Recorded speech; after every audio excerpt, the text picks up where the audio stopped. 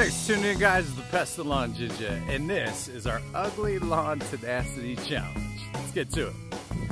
So hard to believe it's been 3 weeks since our last update, but here we are.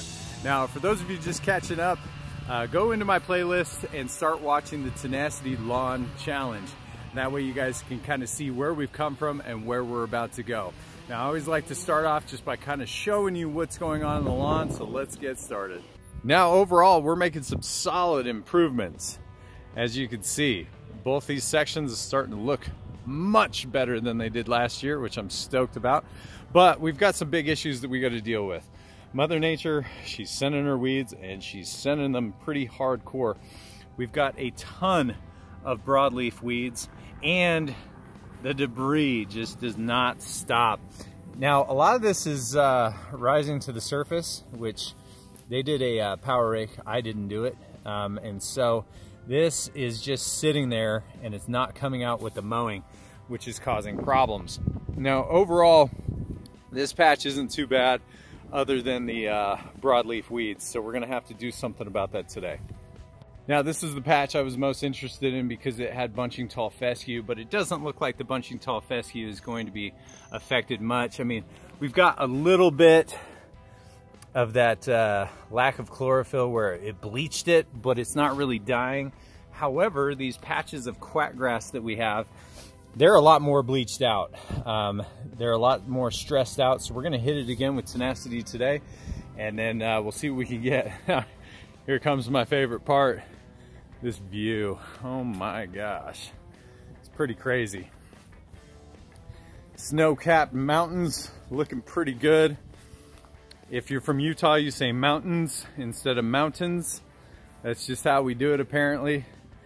And then bam, there we go. Pretty crazy. Now, again, we got a patch of quackgrass. It's bleached out fairly well. Now, this is our area where we had those broadleaf, those purple broadleaves. As you can see, they're nuked. They're cooked, gone, done. And I was afraid that we were gonna have to re-overseed this area, but the bluegrass is actually taken off now. Which is nice. It's a lot healthier, a lot more thick, and that really, really woody stuff that looked like clover, it's also gone, which is really cool.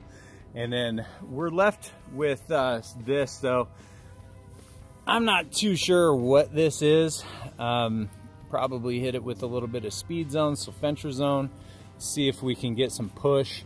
Now, overall, considering we've only done one fertilizer service, and we've only done one weed control application for this season, I'd say we're doing pretty well. Now, for a lot of us, including myself, sometimes it feels like we're watching paint dry. We've got to be a little patient. I mean, this lawn was so bad.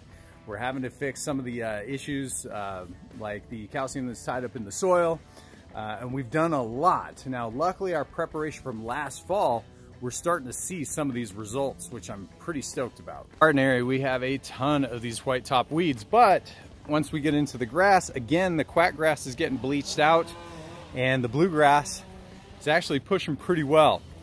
Biggest problem up here, just looking at the uniform pattern, you can see just by the dirt here, it's dry. So we gotta focus on watering. I'm gonna give the homeowner a call, give him a tisk, because the one thing he agreed to was watering. Now, our number one focus needs to be watering. And this is what I had a huge talk with the homeowner last year when I took on this project. I'm gonna have to just let him know. The number one thing you don't want the soil to do is to dry out. Once that bacteria dries out, it's really hard to get it back into the motion that we need it to be. So that would be the number one thing.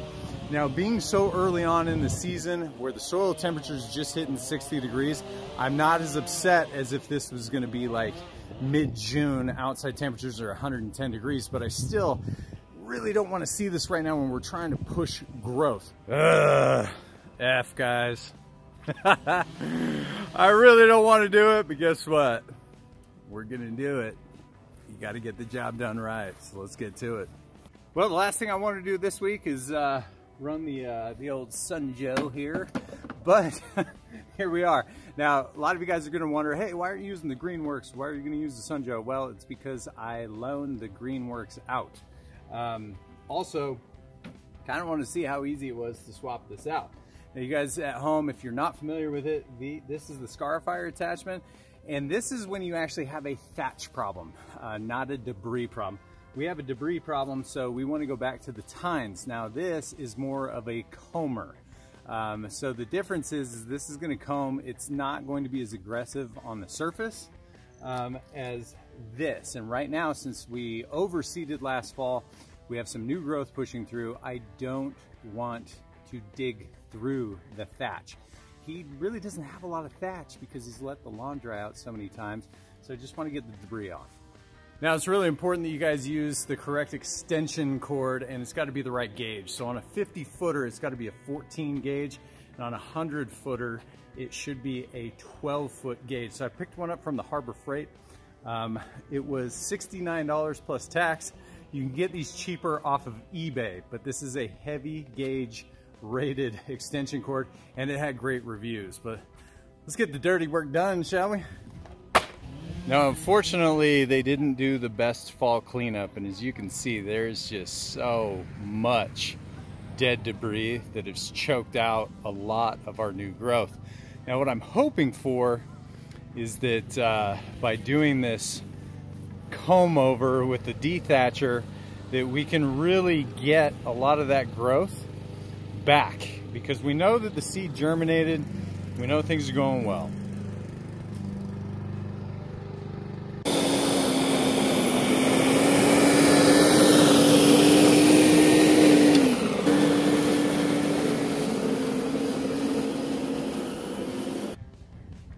All right, guys, here's the fruits of my labor, and as you can see, pretty extensive amount of just debris that was sitting on top of the soil. As for the first pass, I actually played with a few settings, and as you can see, it suffocated a lot of our new growth. Sad face, but what do you do? The further we get into the lawn, where it didn't have as much debris, but you can still see there's still more. So I'm gonna have to go from that 10mm setting, and I'm gonna go down to 5. I worry a little bit about scalping, so I don't want to do that. But as you can see, the lawn is much thinner than we had anticipated due to the lack of water and the debris on the soil.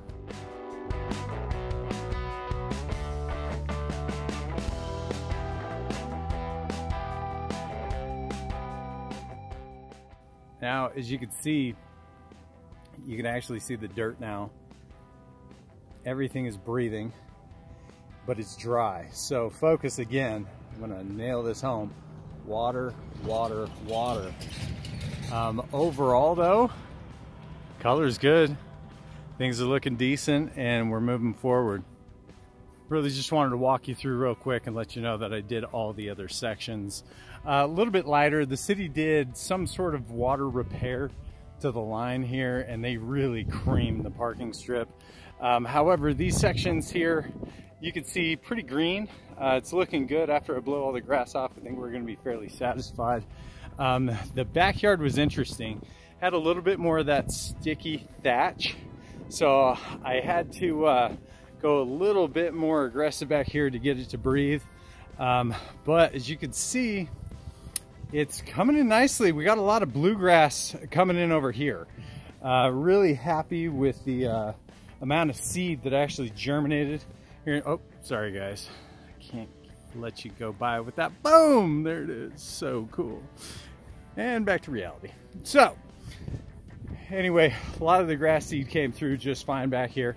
And I think with our next step, we're going to be pleasantly surprised. Now, this section up top, as we go up the stairs, still having a lot of problems. We didn't get a lot of seed germination here. I had a real thorough talk with the homeowner because it's dry. All this stuff is bone dry and we wasted a ton of seed. He's got sprinkler problems over here. I don't think any of the seed germinated over here. Well, take it back. This section right here did, but nothing over here next to the Chester van. It's so ugly.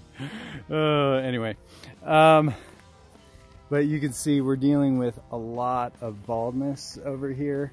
And that's not just because of the power rake. A lot of it is leaves. You never got the leaves off over the winter. Woo!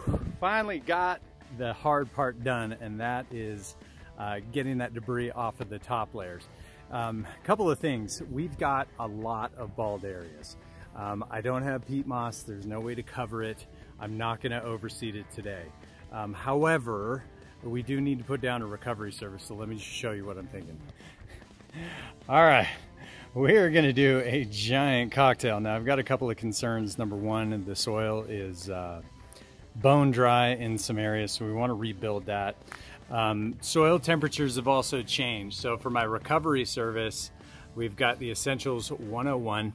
Now, it's got a lot of humic in it, L-aminos, vitamin B2, and it actually does a really good job with stress relief. I use this as a recovery. Now, I'm also going to put some additional minors in because we're in the month of May. Soil temps are about 60 degrees, and we're starting to get a lot more push out of the microbes, and I need to get those reestablished. I'm also going to use Tenacity as a pre-emergent. Again, I want to push against those less desirable grasses, and we're going to use it as a post-emergent for those purposes. Speedzone for the weeds, very, very aggressive. I've got my non-ionic surfactant for my post-emergent control with the Tenacity. Now, I'm going to use straight AMS. This is a straight 2100 fertilizer, and I'm also going to be introducing more carbons with my humic and gypsum.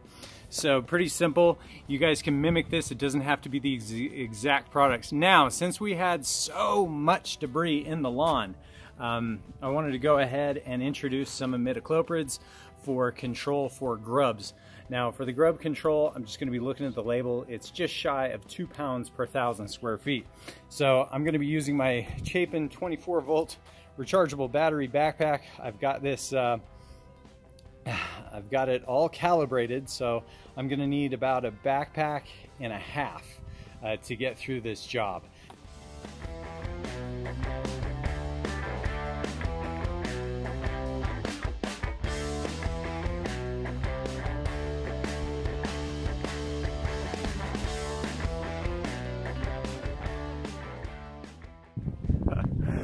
Woo! Another ridiculous day for the Ginja.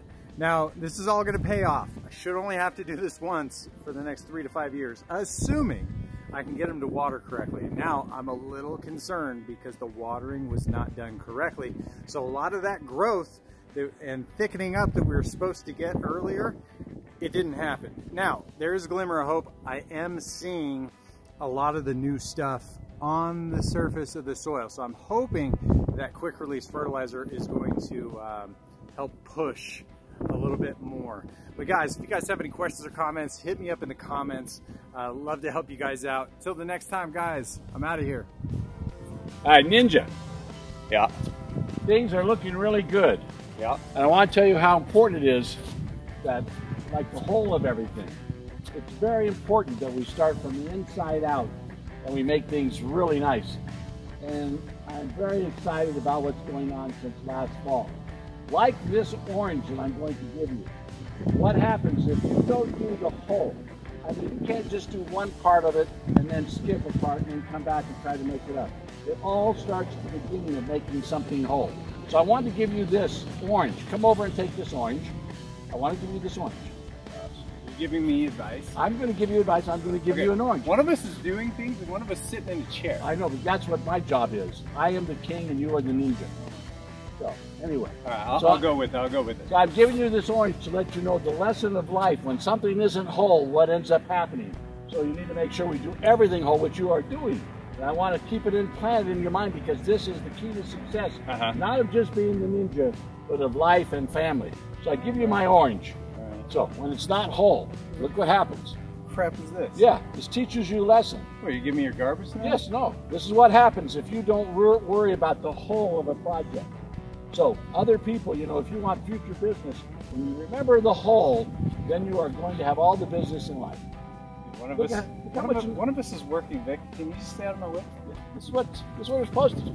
Here, let me show you about this. What are you doing? I'm trying to work here. All right.